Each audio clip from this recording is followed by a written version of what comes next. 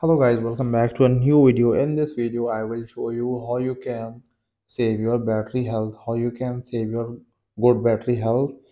Guys, if your iPhone battery is draining very fast and you want to save your battery health, I will tell you some steps. By using these beneficial steps you can save your battery health at good level.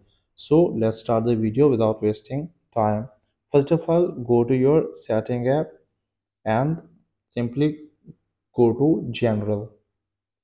Once you open it, scroll down. Here is an option, background app refresh. Click on that, background app refresh. As you can see, Wi-Fi and cellular data is on. Just put it off. After putting off, go back, go back, go all the way back. Here you can see accessibility.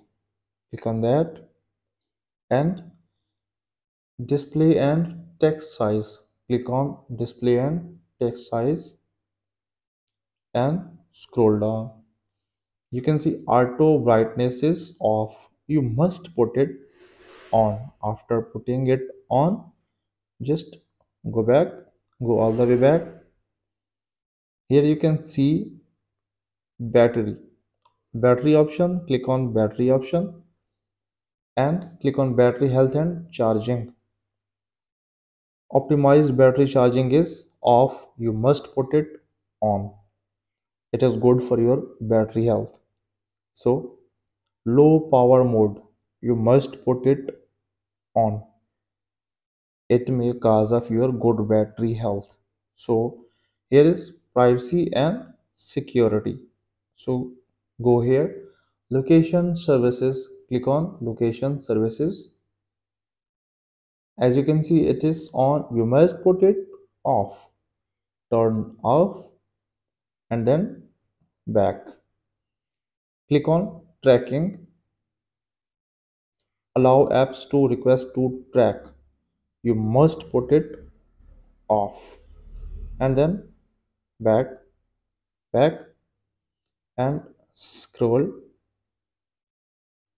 Here is an option, display and brightness. Simply click on display and brightness and put it on dark mode.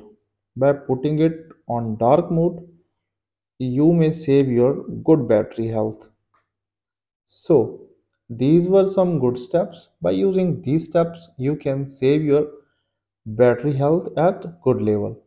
I hope this video was helpful for you. If it does, please leave a like and comment in comment section. Thank you so much for watching this video.